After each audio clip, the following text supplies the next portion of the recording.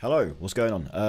It's your boy FuntCase. I'm here to react to the All My Homies Hate Skrillex video. Now, I just want to make one thing clear. This is not a reactionary video. This is not me going, what he said was terrible, and I want to reply to everything. This is not like a revenge video in any way. This is really kind of just a sort of my thoughts on what he said, and just kind of like a very, I guess, neutral view of what I saw. But I think one of the things you really have to take away from this video is that this is a guy that's kind of poured his heart out over what has happened to a genre he loved so much. And believe me, I get it. Personally, I don't see this as some sort of like hate video towards the dubstep scene. I see this as a sort of like, kind of like like the nostalgia of my life has been ruined. Or even a look back from what I loved and how it sort of evolved is kind of like a look back on how his life was and how the love of his life have kind of evolved into this sort of dislikable beast, I guess. Like, I guess I consider it more as like a sort of look back to his past and how it's evolved. And again, you really have to take note of the fact that this is a guy expressing his opinion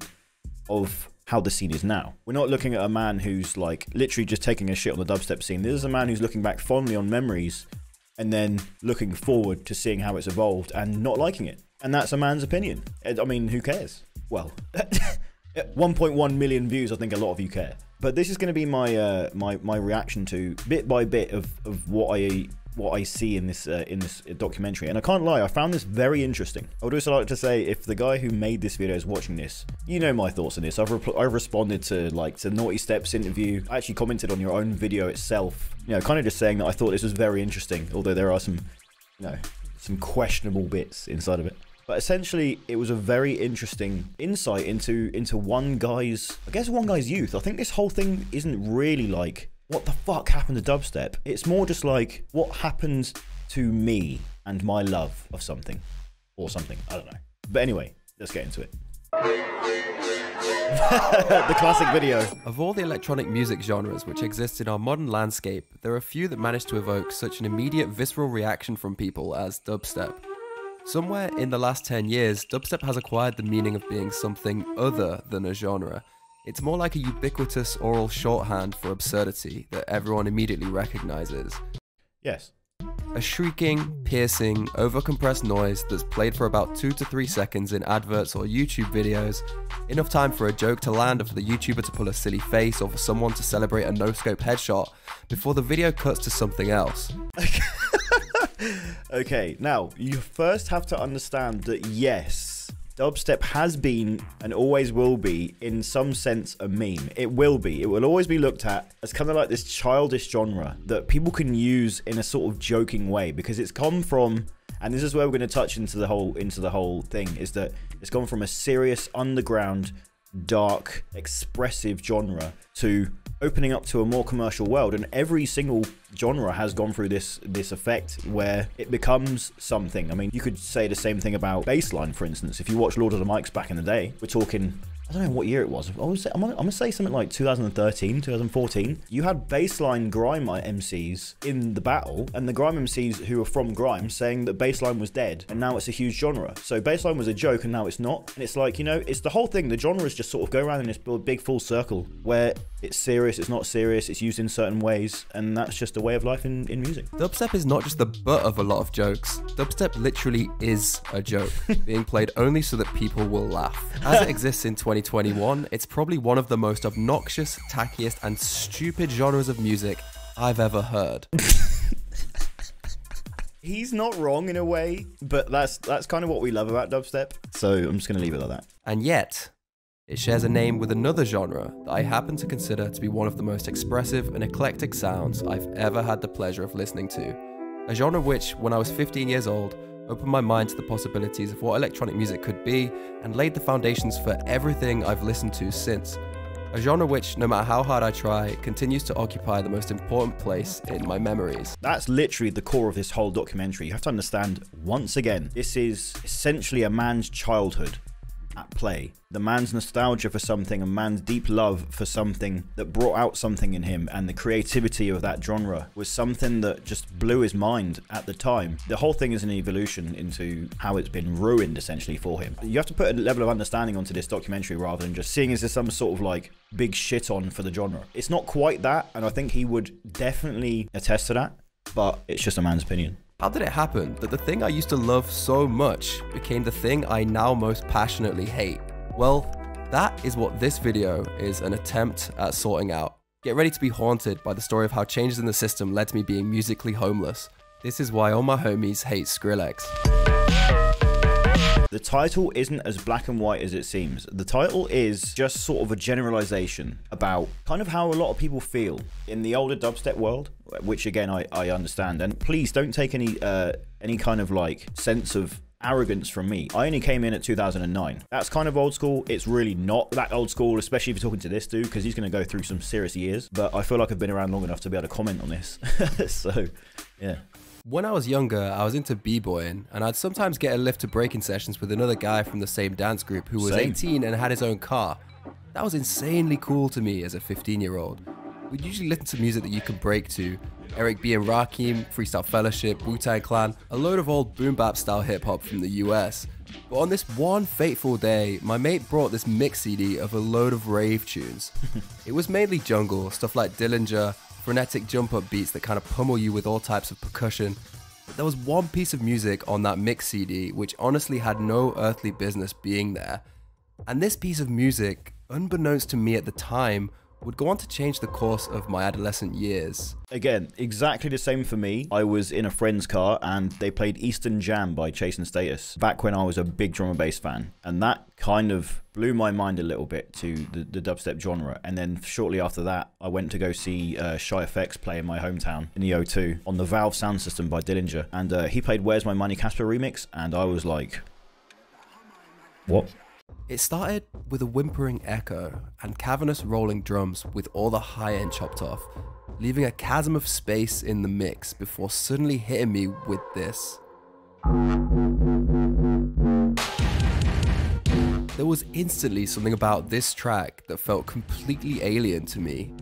I'd heard wobbling distorted leads on drum and bass before, but I'd never heard them like this. It was an ambling, heavy-footed elephant of a beat whose drums pounded behind the bass in such a transfixing way that the whole thing became hypnotic. And this is essentially exactly how people's love for music comes about. There's one track that just sets off a switch in your brain, and it's exactly what happened to me. My mum was a drum and bass DJ, and she had a specific room in her house which she used to mix vinyl on, and she would have people constantly over doing mixing and so all that sort of stuff. And I was a massive heavy metal head. I was convinced that I would only listen to metal and death metal and grindcore and hardcore and all that sort of stuff. I was convinced of it. I was wearing the worst clothing you could think of. I had long hair down to my shoulders, and I just swore my allegiance to that music. But one day I walked past the room and my mum was playing, or someone was playing, Bandwagon Blues by Twisted Individual. And that was the first drum and bass track which I went, wow, that was actually kind of sick. What, did I just like something from drum and bass? And that love, just, I don't understand what happened in my head. It just flicked a switch. It just turned me into a drum and bass head. And I feel like this is where this guy's going with the same sort of thing, which is that switch. One track, it just takes one switch and your childhood is about to be formed. Each time the hook came back round, it was more transfixing, and I felt like I was sinking deeper and deeper into it. I had goosebumps up and down my spine, and I got that feeling that I now look back on as being particularly emblematic of being a teenager stumbling upon their passion project. It's hard to explain exactly the emotions I had, but basically in that moment I was 100% certain that I would henceforth never listen to any other genre of music ever again. Exactly what I said. And for the next 3 years, that was actually pretty accurate. There's a lot of lionizing narratives around the importance of experiencing dubstep as God intended it to be heard, deep in the rave on a massive sound system. But reality check, I was a 15-year-old living in the suburbs of Nottingham. My experience of dubstep did not come from going to raves. The few that I tried to go to, I wasn't allowed in because I didn't have ID. However, I think there's something to be said for the way that I ended up becoming completely enmeshed in the dubstep scene anyway, in spite of not being able to go to any of the raves. My starting point was a dubstep mix CD called Dubstep All Stars 5. I went through the tracklist putting the names of every artist featured on this CD into LimeWire, which was like a file sharing thing back in the day. Oh mate, the amount of viruses I put on my computer from using LimeWire was just criminal. And LimeWire was so random. The results came directly from other people's computers, so you often got tunes with the wrong file names, tunes that had been ripped from vinyl and sounded like shit, often tunes which had the wrong artist names on them, because people had just cut them out of mixes and straight up guessed what they thought the artist's name was. You'll notice as well, it says next to it 3.2 megabytes. If it's a 3-minute track at 3.2 megabytes, the bit rate has got to be terrible. One of the surprising advantages of getting into dubstep a bit later on in the scene's development like I did, was that by the time I went digging, there was already a massive wealth of material to explore. The stuff that immediately appealed to me was anything by Koki. His tunes sounded so evil, like really horrible and predatory. His bass line sounded like they'd been squeezed out of a leaky pipe, and he had all these glitched out effects he used to throw you off the beat in the background. Next came Scream. Scream at his best made tunes which I would describe as psychedelic. The leads were colourful as hell, and you'd hear these dazzling melodies being shot out of a cannon at you that would then be flipped and reinterpreted as the track went on. It's funny you mention those two, because those are two very different entities in dubstep. When you're looking at Scream, you're looking at some really atmospheric beats with a lot of deep bass lines, and you listen to something like Koki, which is, and I think he touches on this later on in the documentary, which is sort of a bridge between that more energetic style and the more deeper style. And I don't know how Koki managed to stay in that lane of the more deeper style, because his stuff was really energetic, but he was kind of the pioneer of that sound at the time, so it kind of sat in with the crowd. But because he'd been around for so long, you know, he was in that area, so yeah. I also soon developed a taste for Mahler's deep orchestral echo chambers. And basically, if you're a dubstep head, you know that Mahler's music is basically the olives of the dubstep scene. If anyone says they don't like it, it's just because their taste buds haven't quite matured enough yet. I can't lie, I fucking hate olives. When they're a bit older, they'll be ready to appreciate Buried a Boy.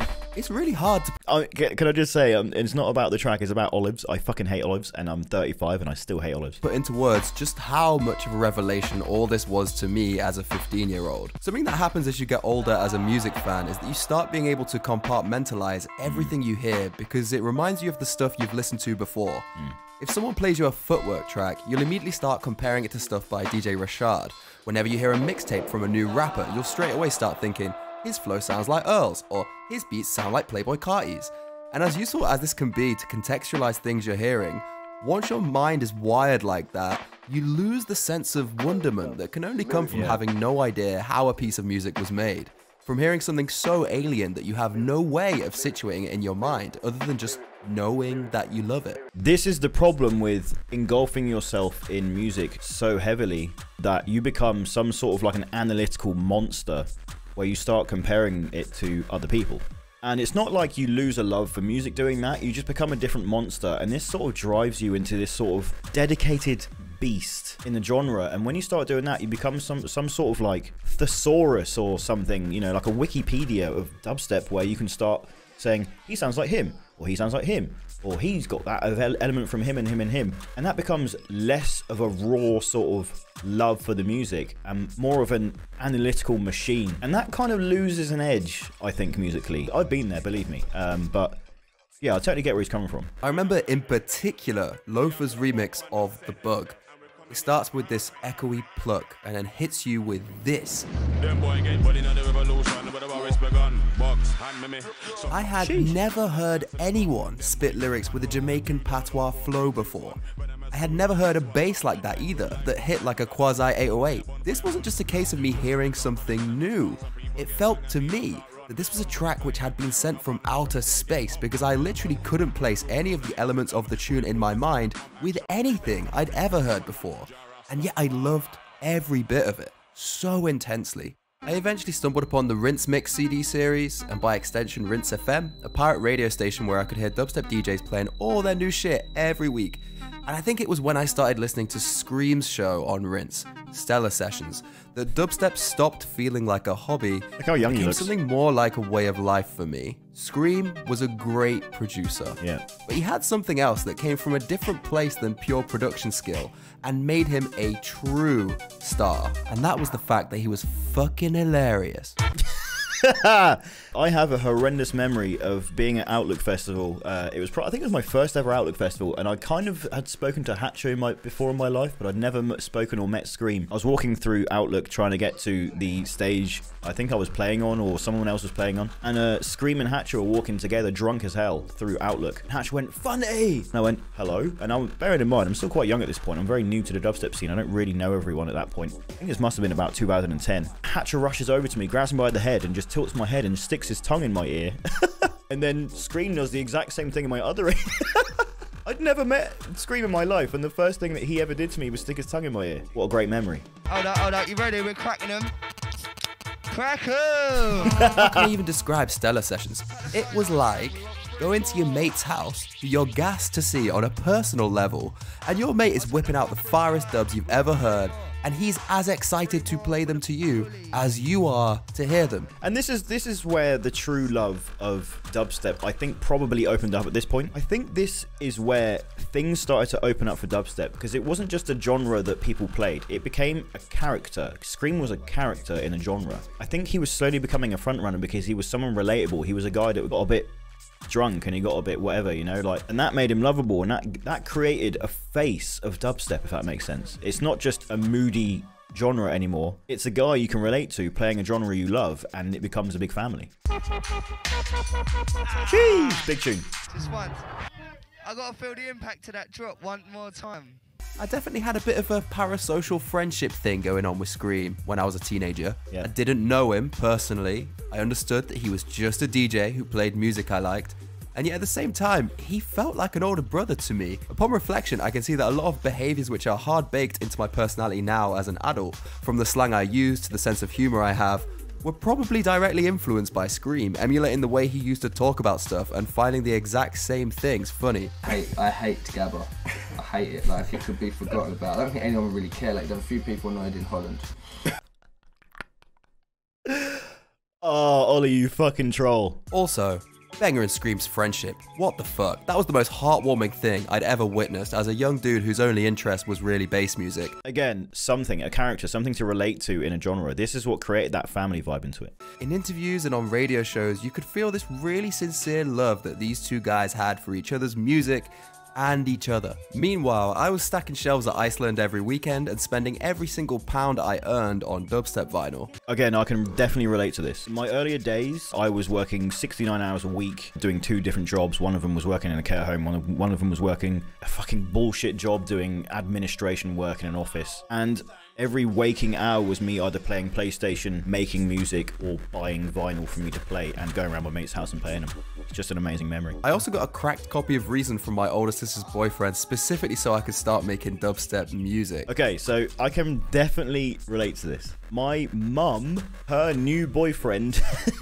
had a cracked copy of Reason which he gave me, and I was already making music like for fun on Music 2000 on the PlayStation, and that's kind of how I started my messing around with doing music production, not seriously. But it was Reason that really set things off. That turned into a more serious project. It wasn't just like grabbing loops on music and making random things. It was like, I can make my own drums, and I can make my own riffs, make my own synths. This is crazy. And that sort of shaped me into caring more about what I did.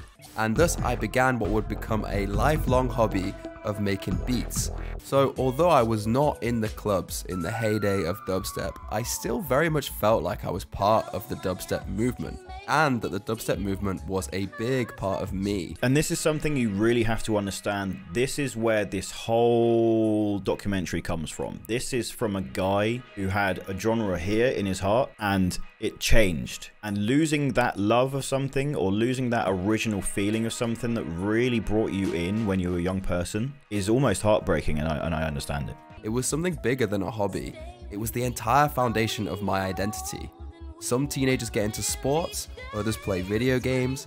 My thing was being clinically obsessed with dubstep. In order to understand how things started going west in the dubstep scene, you first have to understand what dubstep actually was. And I'm not talking about the Wikipedia definition. Yeah, it was a half-step club genre with big bass played around 140 beats per minute. No, you have to understand what dubstep really was. In the same way that romantic orchestral music emerged as an emotional response to restrained classicism, and rock and roll emerged as a reaction to the anodyne, family-friendly pop music of the post-war period, dubstep emerged as a reaction to UK garage. Exactly right. He explains this so well that it really does tip on exactly how it came about, honestly. In many ways, UK garage was the quintessential late 90s genre. Yeah. The spirit of the music reflected the unbridled time of optimism that was coursing through the veins of the UK. 80s austerity was over, young people had more disposable income than they could ever remember having, and everything was just so colorful. By the way, this guy, if you're American watching this and you have no idea what you're looking at, this guy is called Mr. Blobby. He was a children's character, I guess. It was a man in a suit, but he used to shout Mr. Blobby in this demonic voice, and I was scared shitless of him. The culture of UK garage music, like everything else in the late 90s, was extravagant as fuck. Now, don't get me wrong, the people going to garage raves were the same as any other young people. They probably had no money and spent everything they owned whiling out at the weekend. But there was something about garage music culture that led to people behaving super extra. Like, people would go to the rave in a power suit and bust champagne in the middle of a dance floor. It was glorious musical escapism, a sort of public spectacle that everyone in the garage scene collaboratively participated in. The garage movement brought people from Great Britain into a more colourful and aspirational world. And you can see this reflected in the promo shots that artists rolled out at the time. Yeah. They reflect this off-the-wall, vibrant lifestyle that the garage movement projected. Even in the promo shots of So Solid crew, the baddest garage MCs who were themselves a repudiation of certain trends in the wider movement, there are these residual symbols of extravagant fashion and ostentatious wealth. This was, I think, the rise of this sort of culture. This was the effective first rise of this culture. They were members of the garage underground, but they were also royalty. By contrast, look at the promo shots of dubstep artists, which started emerging in the 2000s. It's literally a man in a hoodie and a hat in front of a wall. It's something completely different. And straight away, there's a lot of different visual information here. In front of a wall. First, look at the people. From the way they dress, to the way they hold themselves, to the way they're framed in the shot. What's striking is that they are remarkable only in their unremarkableness. In front of a wall, in front of a gate. They're people who you'd pass on the street and not give a moment's notice to. In front of a wall. People who are no different in status or substance to you or me.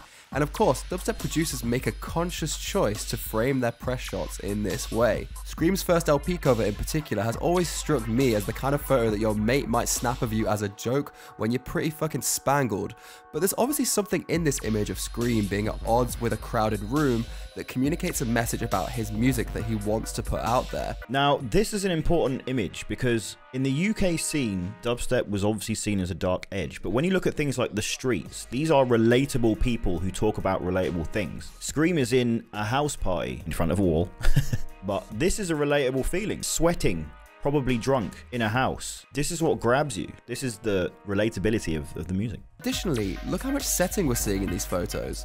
The surrounding environments of dilapidated streets, desolate buildings, and battered walls. The framing of the shots means that people are often dwarfed by their own surroundings. And again, this is a conscious decision. The artists are not just showing us who they are, they're, to a much larger extent, showing us the places they live in. And this is an important image here from Hamala, because if you look at the bottom, it says the credit from Red Bull Content Pool 2012. 2012! This is the sort of shot you think would be shot in 2007. This is 2012. This is quite deep into the new wave of the dubstep scene. I was touring America for at least a year or so when this shot was taken, which means it was still being pushed at the time. And this is a great jumping off point to start talking about what dubstep was. The early pioneers of dubstep splintered away from garage because they were drawn to deeper, darker sounds.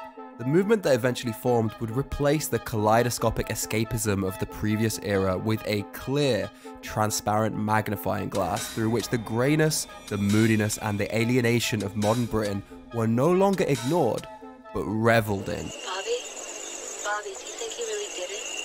The lightning? Dubstep sounded grey. It sounded cold and isolating. It was an unapologetically intense and brooding genre, more prone to make you knock your head back and grimace than vibe like you would in a party atmosphere. It's that fuck off face, isn't it? It's that. That's what sets the scene. That's how the track is measured. How heavy is your bass? In 2004, music journalist Martin Clark, aka Blackdown, wrote, "If grime is the voice of angry urban London, dubstep is its primary echo, the sound of dread bass reflecting off decaying walls. Tune your ear right and you'll detect the secondary echoes of King Tubby's dub excursions, Wiley and Jamo's Sino-grime experiments, strange B-movies, Metalheads at its peak, Zed Bias and LB's dark swing, Basic Channel's decay, and Detroit's mournful machine funk. But most of all, you'll hear the echoes of modern multicultural London, of Jamaican, African, Chinese, Indian, American, Cockney, and even Scottish accents. This is important because we look at grime these days and it's very popular. But grime is popular because it's a reaction to, you know, another type of music. Dubstep was more relatable than grime, which is why it blew up before grime, because there were so many different elements to the sound of dubstep. All it could do was grab you. Reflections come off crumbling warehouses, dirty tower blocks, endless road terraces, unhinged night bus rides, skunked out cars, and clattering overland trains. London. This is the defining influence on dubstep, that which gives it its tempered, edgy, compressed character. These are the echoes of a tense, intense city. This is mystical margin music. This is London, 2004. Dubstep was very much a product of its time and place. Following the Twin Towers, the London terror attacks, and the subsequent retaliatory war in Iraq, the atmosphere in Britain was far more grim, and our cultural output reflected the change.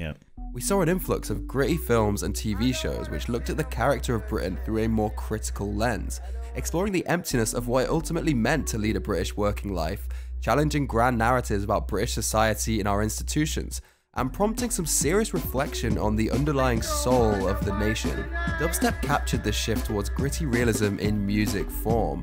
But what was so deeply resonant about the genre was its underlying ability to capture beauty in the darkness. The sound palette of dubstep was moody, and yet the tunes that came out of it often produced these uplifting, transcendental moments that sounded all the more satisfying because they came from a dark and brooding place.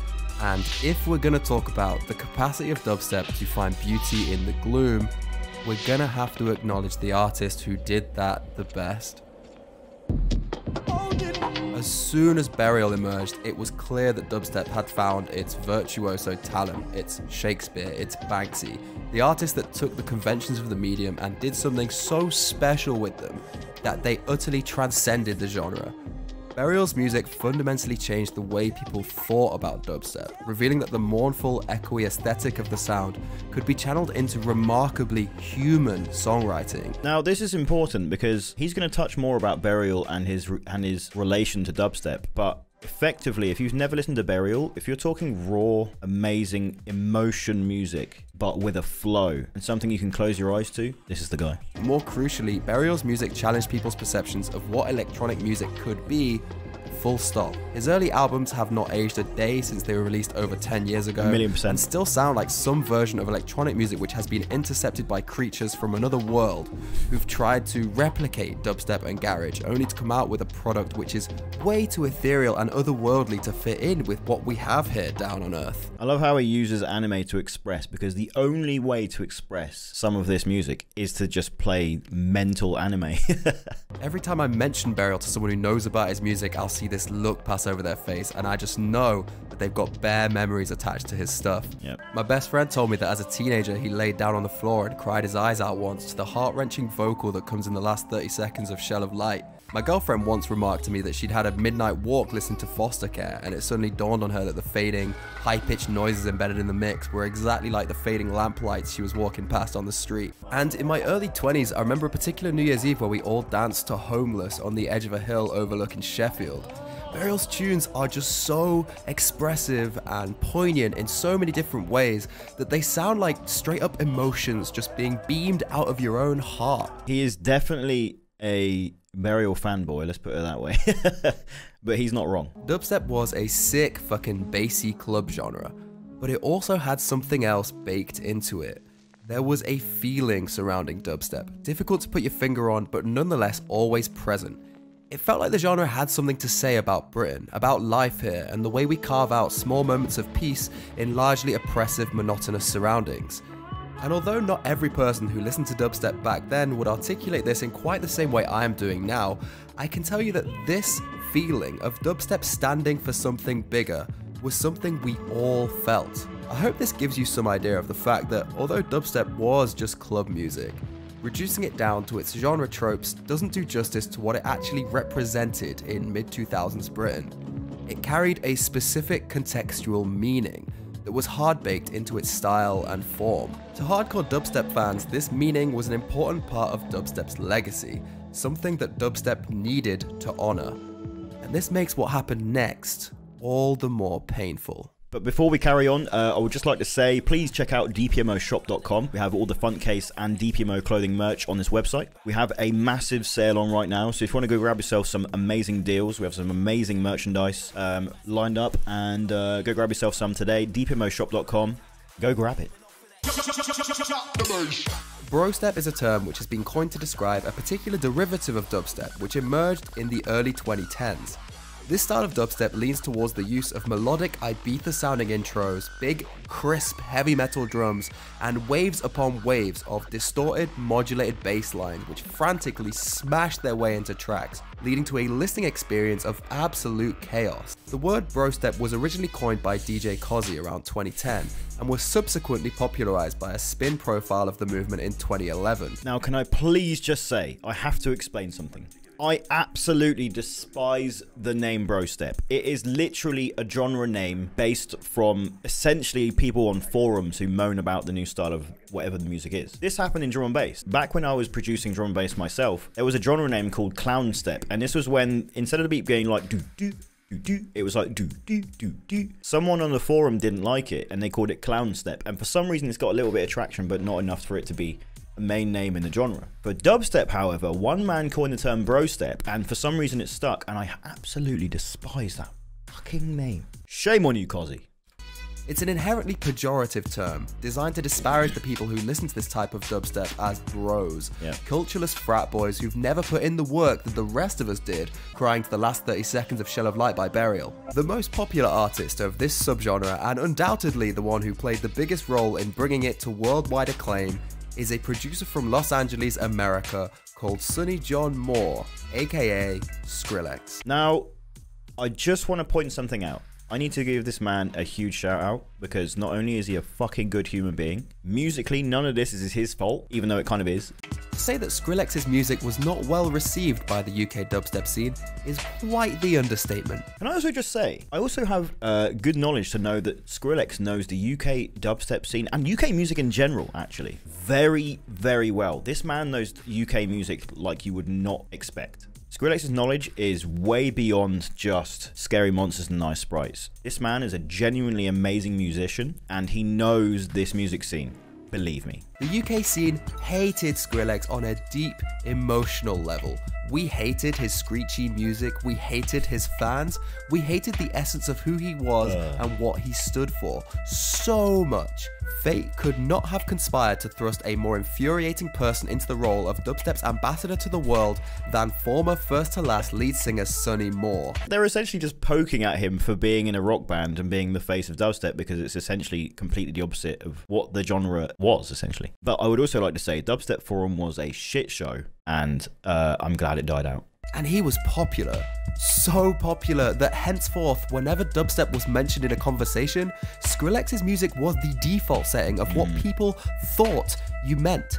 And that remains true to this day. Whatever dubstep was before 2010, the way in which the majority of the world identify the music, if they've heard of it at all, is via the particular brand of dubstep that Skrillex makes. When dubstep heads try to explain how Skrillex was able to become the biggest star of a scene where all the original fans ostensibly hated him, they have a tendency of spinning certain narratives about evil corporate America emerging from nowhere and somehow managing to corrupt the pure and beautiful spirit of the UK dubstep sound. There's a reason why this narrative is compelling. It fits with a preconception that we already have here in the UK about what happens to art and culture when it passes through the machine of American commercialism. Like what happened with films from world cinema, and what happened with politics, and what famously happened with The Office, our British comedy which unflinchingly showed the mediocrity and unfulfillment of working life, which was slowly transformed into a show of wacky American hijinks where all the characters seem to be inexplicably living their best lives through working at a mid-tier American paper company.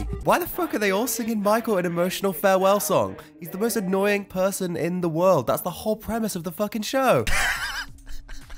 Now, you have to understand that The Office is very important. This shows the two cultures of each country of the UK and the US. So the UK, we are very dry. We like dry humor. Blandness is funny to us if utilized properly. The American version of The Office, which by the way, as an English person and a person who loves bland, dry comedy, is my favorite Office by far. And I know people are going, no. Believe me, the US Office is just too good. Anyway, let's stop talking about The Office and get back to some dubstep. The truth is far more complex than commercial America having its wicked way with our music scene.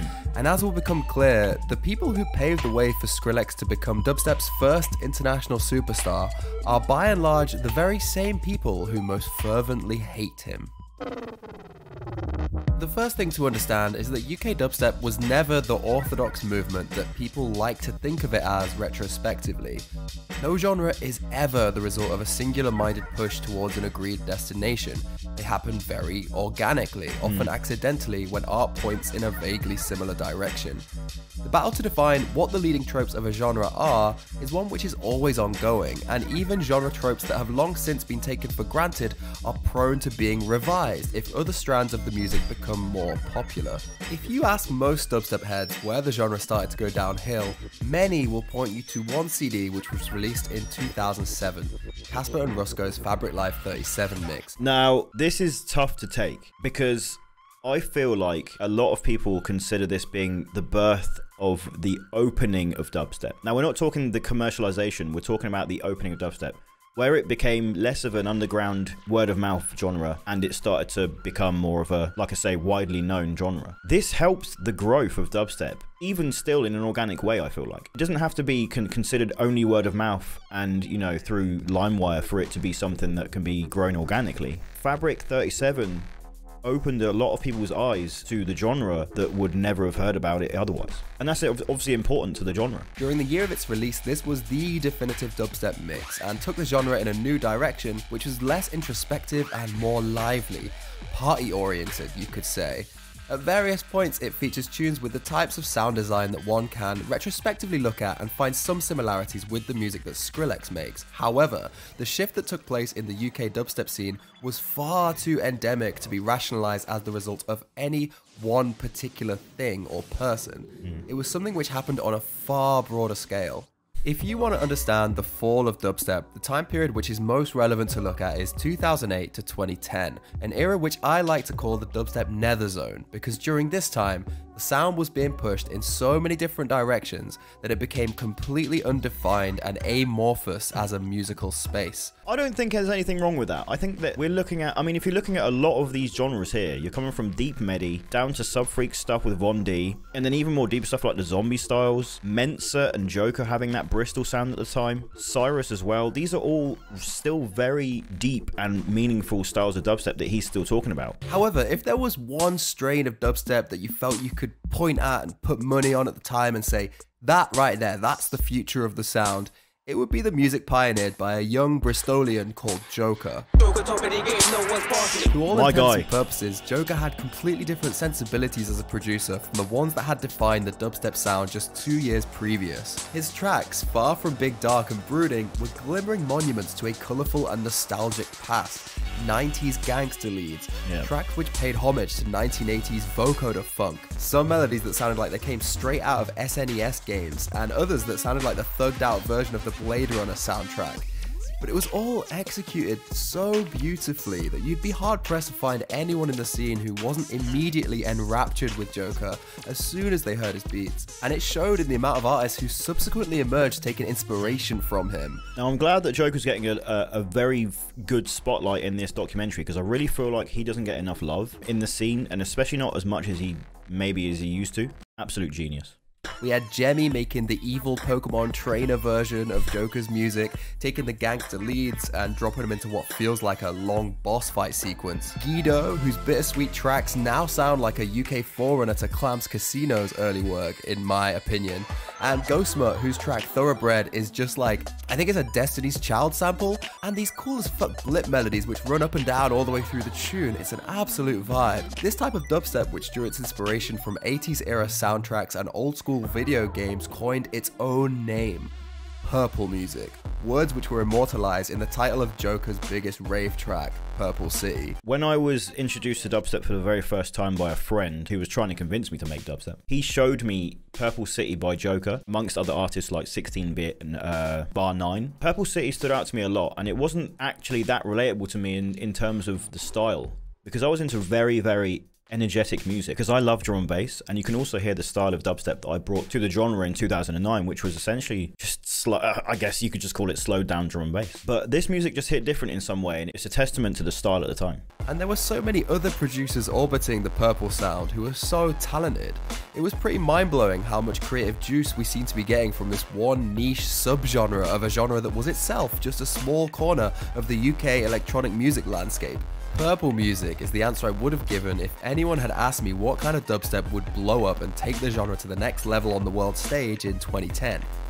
But over the course of 2009, I slowly started realizing that the vast majority of new listeners who were flocking to hear dubstep in the raves had not come to hear purple music. They were here for something else. And so it begins. Now we must address the elephant in the room that I've purposefully left out of the discussion until this point. Whilst there were all these eccentric strains of dubstep popping off between 2008 and 2010, they were pretty much all being collectively overshadowed by another form of the sound, which was not just carving out a space for itself, but growing exponentially in popularity with each passing month. And the name that we had for this back in 2008 was dubstep tear-out music. Tear-out tracks were distinguishable for their chaotic energy which they created through hard drums and warping mid-range bass lines. When we say mid-range, what we mean is that the bass lines were specifically engineered to register highly in the mid-frequencies, as opposed to earlier dubstep tracks where the bass lines were typically in the low-end frequencies. Now, I can't stress the following point enough. If your only criteria for judging music is how deep the bass is, you're an idiot. There's a time and place for every bassline, and there's nothing that makes deeper dubstep tracks inherently better than the mid-range ones. They just have different functions in the dance. Now this is very important. This shows his neutrality, despite being a very biased documentary. The fact that he said that is very important to this documentary. I personally love tear-out dubstep tracks. When you've got a little groove going and squirmy bass lines popping off over the top, it's a madness. It sounds so sick to me. I get this instant grin on my face like, yes, it's time to go mad. But this is essentially what the evolution of dubstep did for him, which was it went from that dark, gloomy place. It was like a flower. It was like the seed was the deep, and then the flower opened up and the mid-ranges came in, and it put a smile on his face because it was something new. Ever since Koki's tune SpongeBob was being dropped in sets in 2007, it was clear that amongst dubstep listeners there was a thirst for these big tear-out crowd stopper tunes where deepness wasn't a factor. And that's essentially where I came in, accidentally of course, with my style of music, which was kind of a bridge between the deeper and the sort of more mid-range sound. When I first came in was like Gorilla Flex, Make Our Day, and tracks like that, and it was kind of just something a bit different for the scene. I fell in at such a perfect time. It was like the crossover to the genre. So I got insanely lucky with my timing when I came into dubstep, but again, it was a complete accident. Writing for Pitchfork in 2007, Martin Clark wrote, "A recent dance floor fave in Chef and Mala sets is a new Koki dub, possibly called SpongeBob. For a while, parts of dubstep have been entering into a drum and bass style harder than thou contest, and SpongeBob certainly holds its own. The harder than thou camp often deploy heavy doses of wobbled bass lines, a style that Koki did as much as anyone to pioneer. And yet this tune takes it to the next level. Deploying dark, aggressive synths in rapidly fluctuating interval patterns, they overload the tune so there's little space left for other elements, drums, etc. The result, so cold and alien, does differentiate itself from other run-of-the-mill dark dubstep beats. But the question needs to be asked, aesthetically, does dubstep really need to get that hard, dark, and cold? Now, I feel like, why is that a question? This is something that really confuses me, because I don't feel like this is a question that needs to be asked. I feel like, why can't it get to that place? And the dubstep scene replied, "Fuck off, Blackdown, you nerd. Koki's beats are sick, mate. So no way this is going to backfire on the scene." A question which might occur to you, particularly if you're new to dubstep, is what separates Koki's beats from the ones that Skrillex makes? Why was Koki's crazy music embraced by the UK dubstep scene while Skrillex's crazy music was dismissed as brostep? I think that's a really good question because on the surface of things, tear out dubstep and brostep both do very similar things. This is, again, what I've always said. Why is it that Koki doesn't sit in that bracket? Because he writes really aggressive music, but has always been considered part of the old school sort of deeper genre of the side of dubstep. And that's a really weird thing for me, because I feel like because he's been around for such a long time, he kind of sits himself in his own little position within the sort of legends of dubstep. But why is it he's not considered part of even the pioneering of that style of genre? Or why is he not even considered remotely related to the harder style of dubstep? I think it's a very interesting situation there, because I feel like a lot of the older dubstep fans don't want to lose that older edge. For them, maybe it was like Koki was the sort of threshold of how hard they wanted it to go, and that's kind of like if it went any further than that, then no, they hated it. But for some reason, he never really got any of that level of annoyance from the scene that a lot of the people did when the even harder styles of dubstep came in. But I think there are some important distinctions to be made between the two mutations of the dubstep sound, which help to explain why they are differently perceived by old school fans of the dubstep genre. You'll have to forgive me for speaking extremely subjectively and broadly in this next section. Firstly, there are certain structural tendencies in dubstep production going back to the early years which tear out dubstep, despite having crazy sound design, still tends to closely follow. A big thing is finding a groove and letting that groove sink in over the course of a track. Tear out producers drop mad bass lines, but they leave those bass lines to stew for the entirety of the tune.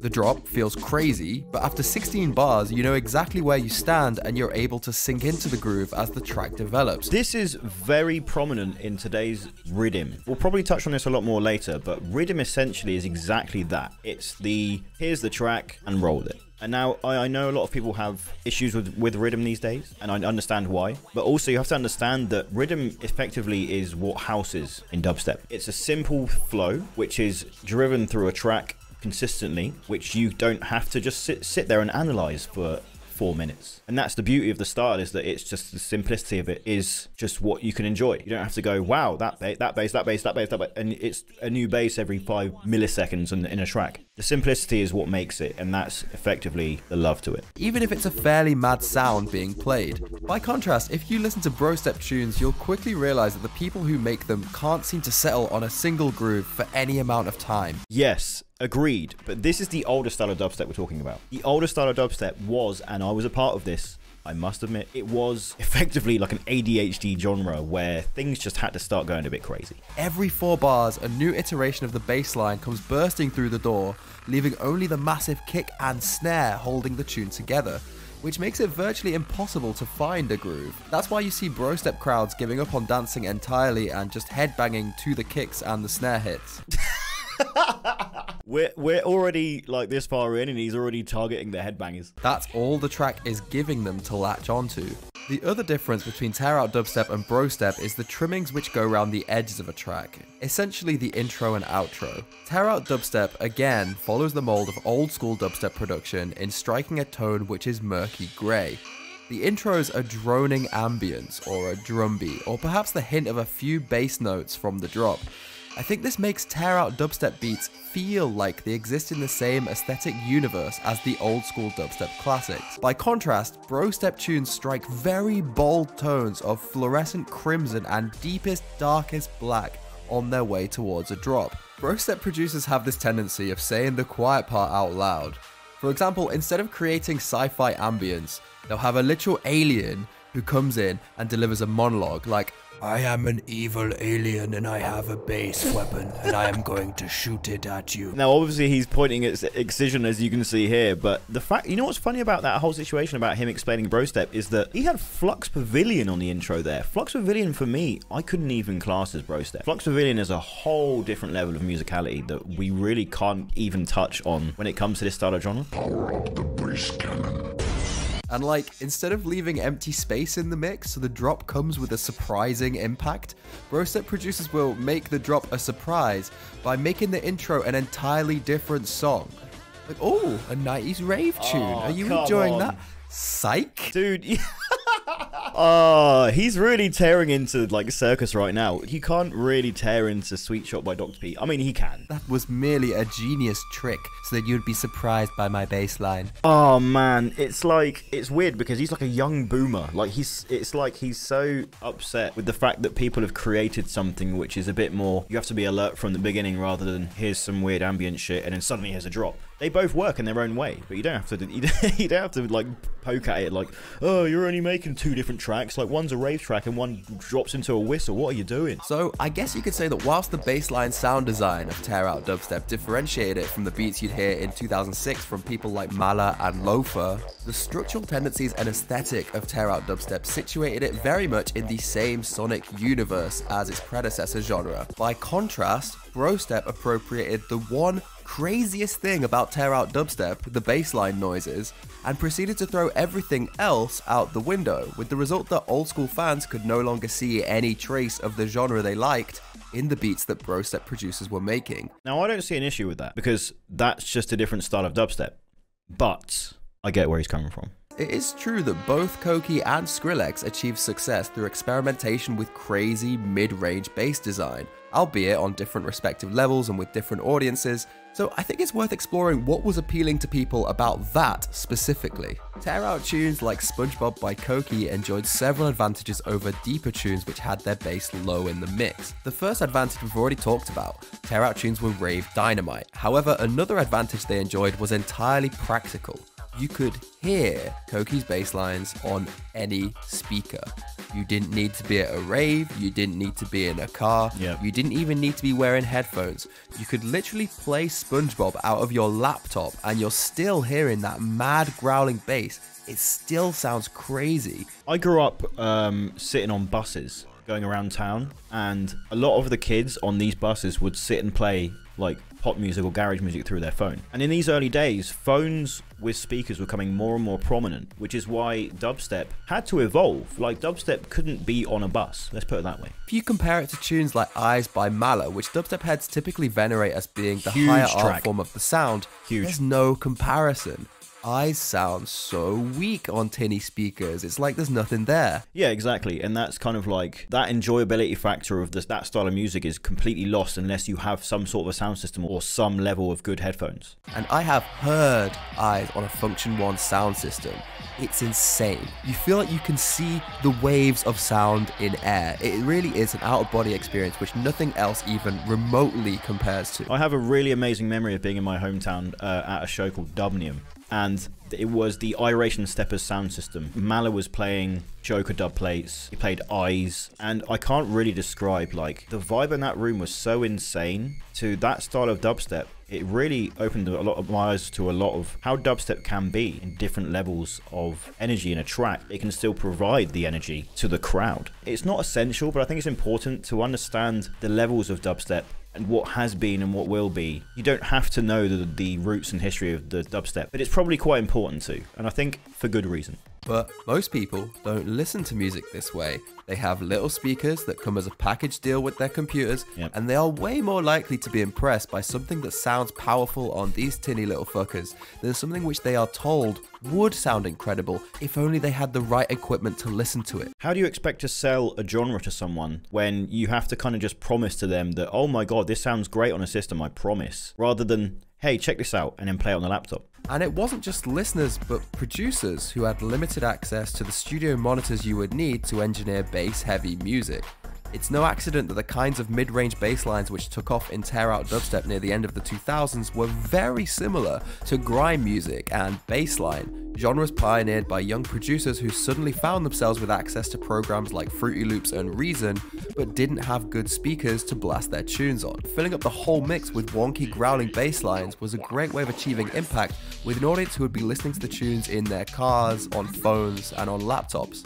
And another thing to take away from this as well is that not every single club will have a banging sound system. I know it sounds ridiculous. Not every club has a banging sound system. I can't tell you the amount of shows I've actually played where I've turned up by the way, a dubstep artist and their sound system has lacked sub or even had none at all, you can still on some level enjoy dubstep with the more mid-range style on a system with no sub because you can still hear the elements. If you were to say to Mala, come to my club, and he turns up, plays Eyes VIP on a system with no sub, it's going to do nothing. Although tear out dubstep tracks like SpongeBob by Koki were loved by the UK dubstep scene, there came a point where opinions began to shift on the type of dubstep that went hard for the sake of going hard. I'd venture the reason why this shift happened had little to do with the tracks themselves, although they did get more annoying. Okay, I'm not entirely sure why we get a mention here because Circus came with a lot of different types of music. And I get it. I wrote really obnoxious music, and still do. Cookie Monster wrote a lot more wobbly stuff, but it was still fairly obnoxious in comparison. Dr. P obviously wrote a lot more high energy stuff, but we had Flux Pavilion writing really amazing anthems like I Can't Stop and Cracks Remix, and everything like that. So, yeah. But dude, you're a bastard for making us. This is the only thing we have in this whole documentary, and you say we're annoying. I resent that. Annoying. It was more to do with the regularity at which these tunes were getting played in dubstep sets. Previously, tear out tracks had always been held in equilibrium by other variations of the dubstep sound. The electricity of hearing a tune by Koki in the rave came from the fact that it would explode out of nowhere, straddled on either side by tunes which were not by Koki. It was the variation, the way that dubstep mixes would switch up to something mad and then simmer back down to more introspective dubstep, that made Go Into the Night such an immensely enjoyable wild ride. And that's still relevant today. That's still how things work. Although obviously it's a lot more aggressive, especially where I play. But between 2008 and 2010, the ratio of tear out dubstep to everything else was becoming skewed. Instead of hearing 3 Koki-esque bangers over the course of a set, you'd hear 15, 20, sometimes people playing entire sets composed uniquely of hard tear out tunes. Again, something that I've got a little bit of a problem with, because all the people that you love, or I say all of them, a lot of the people you love in this documentary are directly contributing to this style of music. I have a prominent memory of Screamin' Benga coming to my hometown and playing in the old fire station, and they dropped The Future by Trolley Snatcher, and I cannot tell you how hard that went off in a rave. So where does the blame lie? Does the blame lie in the artists who have made the music, or does the blame lie in the people that you prominently love who have contributed by playing this to the masses? It's an interesting little situation. As I've said, I love rowdy beats, but do I want to hear SpongeBob mixed into Don't Mess About, mixed into the Where's My Money remix, then Rock the Bells, then Skeletor, then I'll Cut You, then Serious? No. Okay, I get you. Believe me, I get you. Some people do like that, obviously, and that's why dubstep is now in this favor. But this is a similar argument to what I like to say these days. When you watch my sets, for instance, I play a lot of angry stuff, but I mix the vibes up a little bit. I play a lot more rhythmy style stuff, and then I'll play some musical stuff, and I'll try and switch it around. It's not 1 hour of craziness. I do see value in playing different types of dubstep and different vibes. But again, it's each to their own. It's like being tortured with an array of slightly different chainsaws, and none of them end up packing the punch which they should, because there's nothing to differentiate them from everything else being played either side of them in the mix. Kind of true, but it's not quite as black and white as that. I think that's a very elitist way of thinking about it. And this is what was happening at the dubstep nights. Full sets stacked full of tear-out tunes led to a fatiguing experience where the moments of electricity no longer packed the same punch. What I didn't understand at the time was that there was actually a force outside of the DJ's control that was having a massive impact on their tune selection, and that force was an anti-smoking law which came into force in summer 2007. Now, I would never have pointed this situation out, but I think it's fairly true, but also not. We'll get into this. I cannot tell you how much I love the fucking smoking ban. The amount of nights I'd gone to, the amount of club nights I'd gone where people would smoke inside the clubs, and I would wake up in the morning and my room would be stinking of stale smoke, cigarette smoke. That was the absolute worst. And also planes. How the fuck did people survive with people smoking on planes? It's just nasty. As a non-smoker, my reaction to the banning of smoking in clubs was one of complete indifference. But unbeknownst to me, smoking played a big role in dubstep events. People liked being able to come to the rave, pick a spot to chill in, and blaze throughout the night. Experiencing DJ sets in this way, where you stand in one spot and don't move, it's like you're signing up for the adventure the selector wants to take you on, whatever that entails, whether it's weird, deep, ambient, whatever. Effectively, you end up experiencing music as a journey, rather than a roulette wheel which you hope will throw you some bangers. However, the smoking ban changed this dynamic. This is what Mala had to say about what he observed happening in the scene. I think the smoking ban did have an impact on the sound and the dances. For a crew with hard smokers, what happens with a smoking ban is that you have an audience that aren't focused for the whole session. You're getting people coming in and going out, and that was disruptive to the dances because it had the effect of shortening people's attention spans. High impact and quick tunes get the quick response. Yeah, I think that's fairly true. I'm not sure the smoking ban really affected the dances as much as maybe this is entailing, but I do feel like people would go outside if they got too hot and other things. But yeah, before that, yeah, everyone was just stuck in the clubs, honestly. This really cuts to the heart of the issue. DJs didn't necessarily want to play sets of wall-to-wall tear-out tracks, but many of them saw it as the only way they could actually keep people in the clubs during their set. Rowdy bangers pumped the room up and made people feel that they would miss out on something if they stepped outside, so DJs kept playing them. People often think of DJing as a one-way street where the DJ decides what songs they're going to play and the crowd vibes to their selection. But in reality, DJing is a lot like, well, it's a lot like having sex. You have your own specific tastes and preferences which you want to try out, but at the end of the day, your main goal is keeping the audience happy. Yeah, I can definitely agree with that. But at the same time, how much do you want to sacrifice what you stand for to keep a crowd around? Does that generate a fake fan base? There's a lot of questions that can be had from that, but yeah, generally I agree. If you're doing something and they like it, keep going. Why would you stop doing something that gives them pleasure? If you do something that you really like, but they're not into it at all, then maybe save those eccentric techniques for another occasion.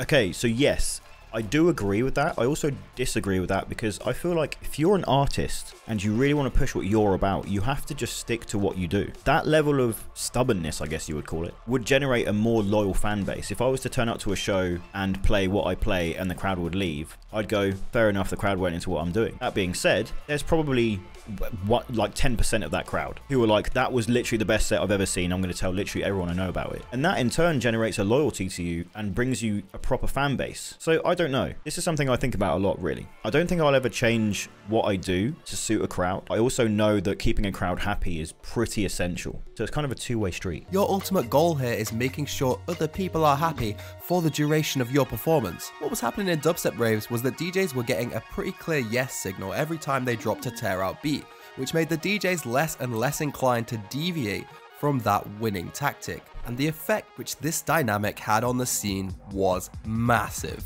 It wasn't lost on young producers that like 95% of the tracks receiving heavy rotation in the raves were the rowdiest beats of the sound. So logically, that's what everyone started making.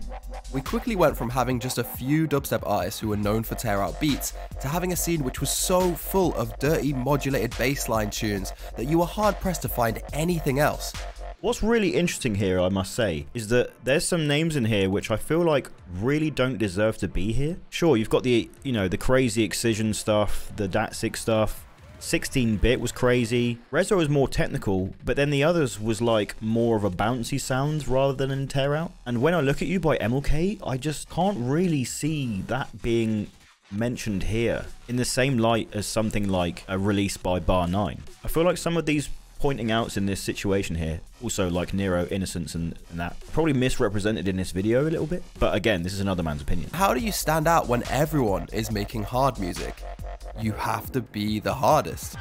The harder than thou competition which Black Down had warned about when he first heard SpongeBob by Koki in 2007 was coming true. Everything mentioned with Circus Records is in a negative light. I hope you're watching this, you bastard who made this video, because you're very unfair to us. In a way that was far more horrible and tasteless than even he could ever have imagined. Horrible and tasteless. Now, I do think if he is watching this, he's probably going, those were the wrong words. Or he might be saying they're the right words, I don't know. A lot of aggression towards us, yeah. As this transformation of dubstep music was taking place, the people coming to the raves were also changing. The crowd of people who went to dubstep nights in the early days were a mix of dreads, art school students, weed smokers and music nerds.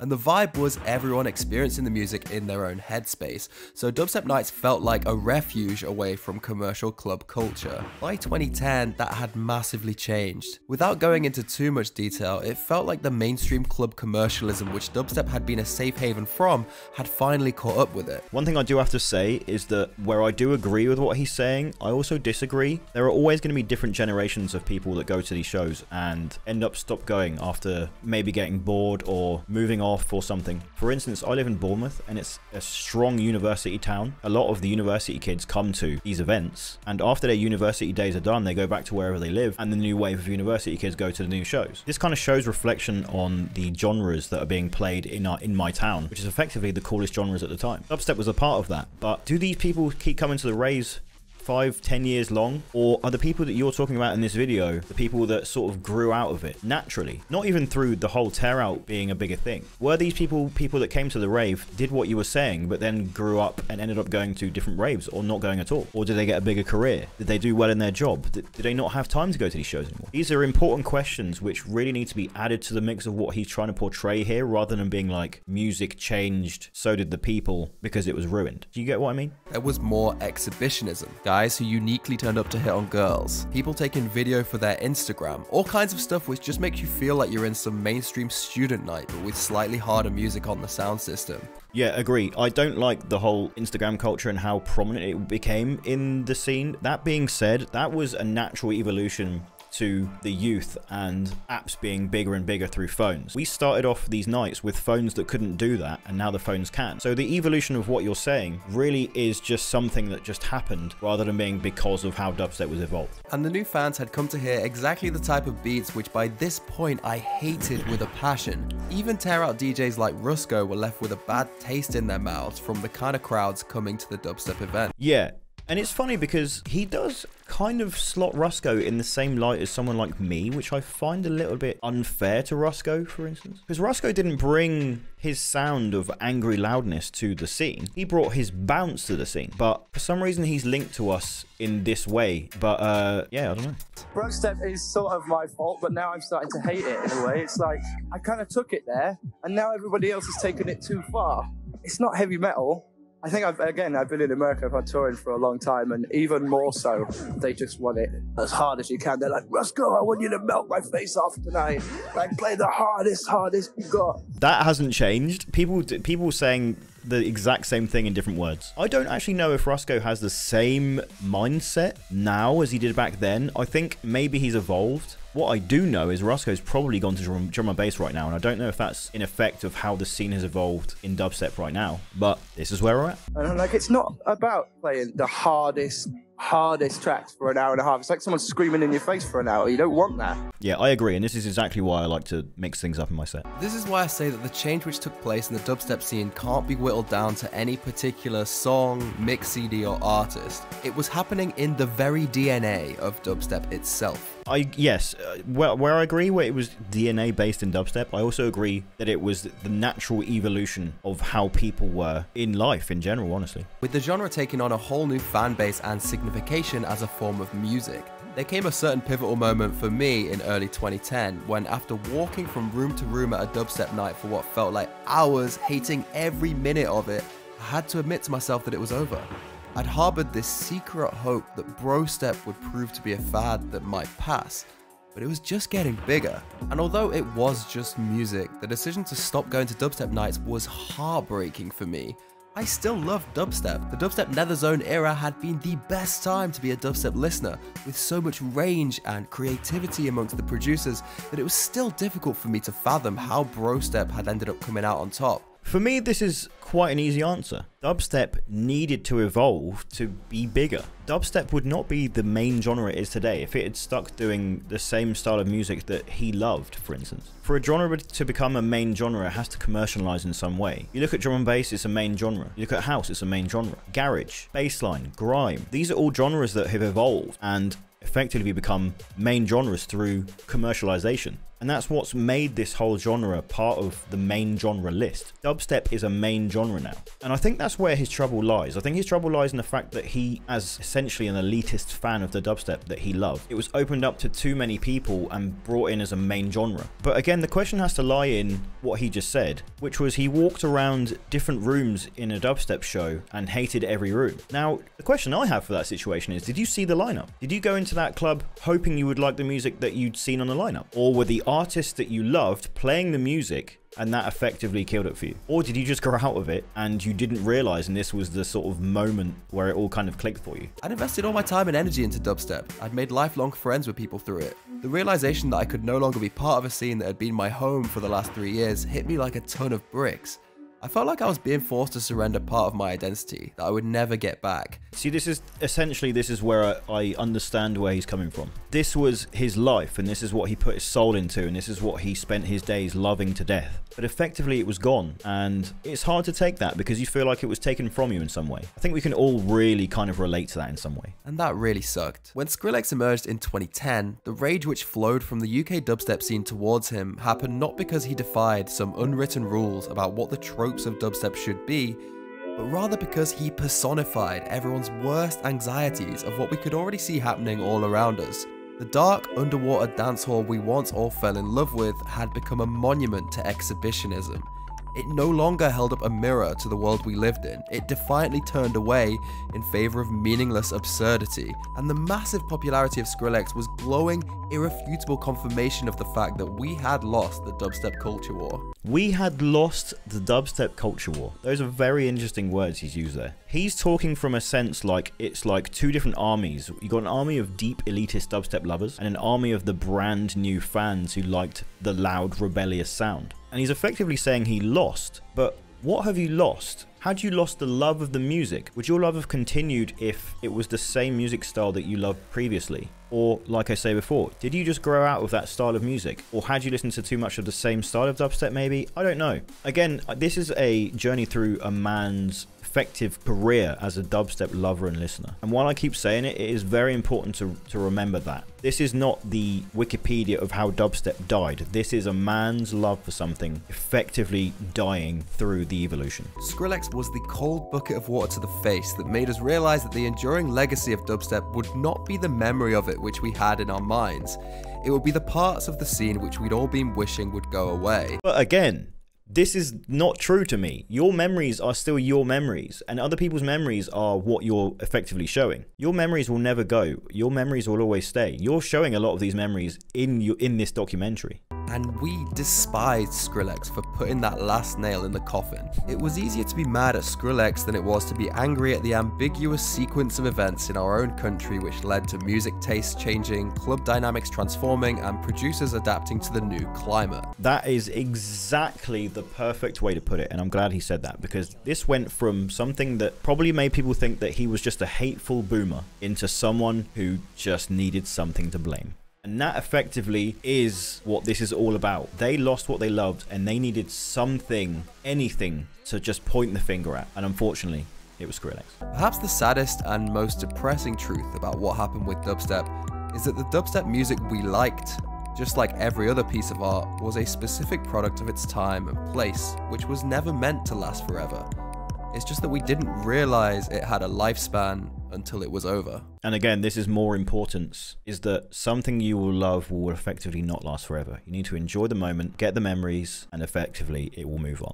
As usually happens with a bit of time and perspective, those things that once made me feel bitter have given way to stronger feelings of nostalgia and thankfulness to have been part of something bigger than myself for those formative years of my life. Although the dubstep records I listened to between 2007 and 2010 were not consequential for the trajectory the sound would take as a whole, they were very consequential for me as a person. Making and listening to dubstep beats was something that encouraged me to share parts of myself with the world through art, and I think that impulse has never really died.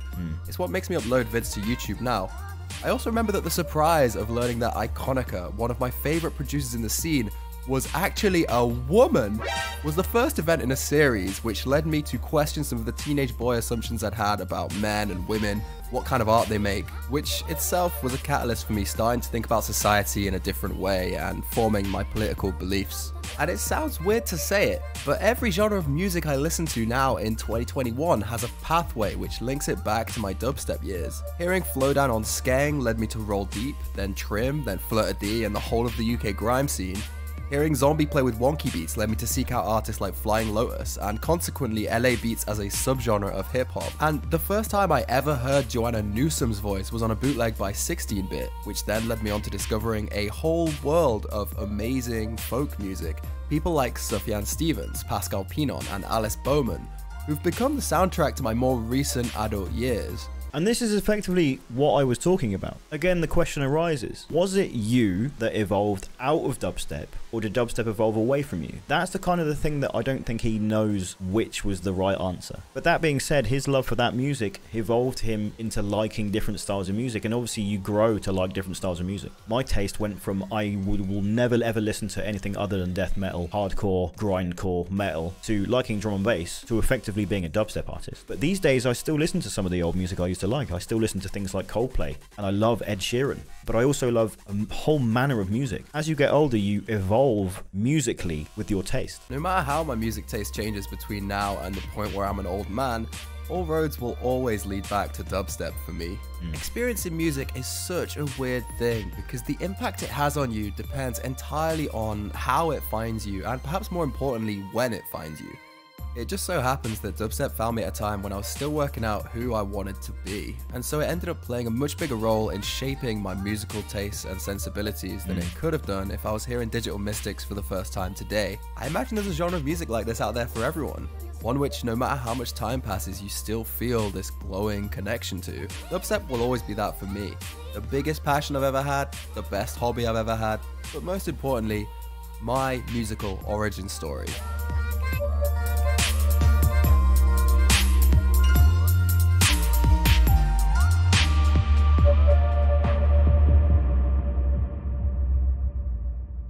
And there it is, boys. And I think something to take away from this is enjoy your youth. Quite honestly, I think there's a whole bigger message within this whole video itself. I don't think it's to blame anyone. I don't think it is actually to say, I hate Skrillex for what he did. I think this whole thing expands into a much bigger story and a much bigger message, which is enjoy your youth. Love what you do. Love what you get into. One day you will grow up and your origins will shape you. Just love yourself and love life. But anyway, guys, that is my reaction. Thanks so much for tuning in. I will see you next time, and maybe we'll do some more reactions. Who knows?